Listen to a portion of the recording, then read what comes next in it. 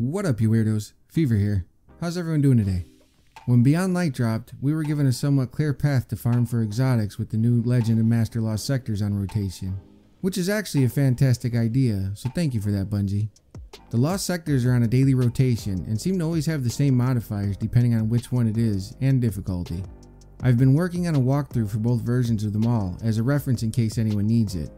So today, we're going to cover the 1280 Master Lost sector, Veles Labyrinth. This is probably one of the easiest to complete, but it's also one of the buggiest as well. So far, I've had barrier champions get stuck in walls, thrall disappear and reappear right in front of me, and ads just standing still for no random reason besides to freak me out because I don't know what they're doing and I don't like it. But besides all that, it's still fairly easy to complete, as long as you respect the champions and how much damage they can do. I've done this on all three characters, with nothing too specific except what's available on the seasonal artifact.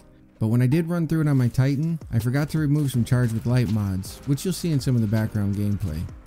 You will need anti-barrier and unstoppable rounds for this one, and the only shields I found were solar on the wizards. I used a random pulse rifle from barracks for the anti-barrier, and the ancient gospel solar hand cannon from the Garden of Salvation.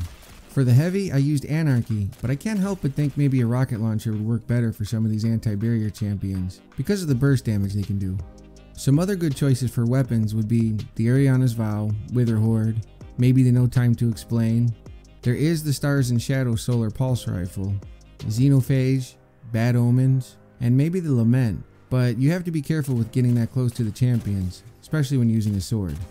I don't want to give you bad information, but technically you can kill the ogres without unstoppable rounds, but that's only because of the layout in this lost sector.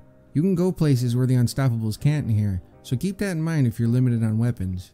When you first spawn in, you will be greeted with a maze, sort of.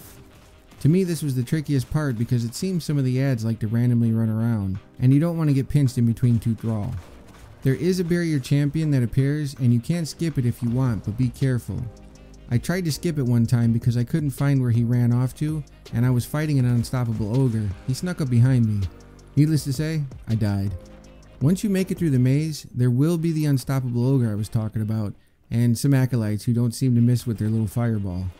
Greg's cousin is too chunky to fit in the tunnel, so you don't have to worry about that, but the acolytes sometimes come in there, so watch yourself.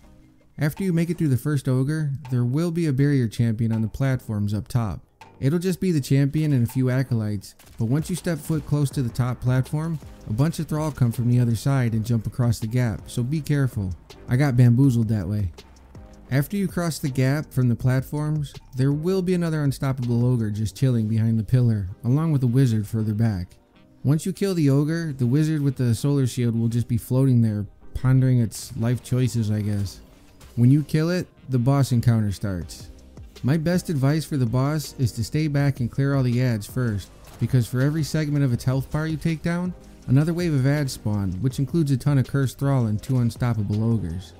If you get in trouble with the ogres, you can backpedal and drop off the side where you first came out the maze portion. Also, if you're not comfortable with being that close to the ogres, you could always go back to the other side and chip away at their health. It almost seems like the champions are harder than the actual boss, so if you made it this far, you're good. And like I tell you in all my videos, just take your time and be patient. I have done some of these lost sectors way underleveled, so if I can do it, I know for a fact you can. I hope you found this video helpful, and if so, don't forget to like and subscribe, but more importantly, above everything else, just be a good person to one another, and have a fantastic day. Thank you.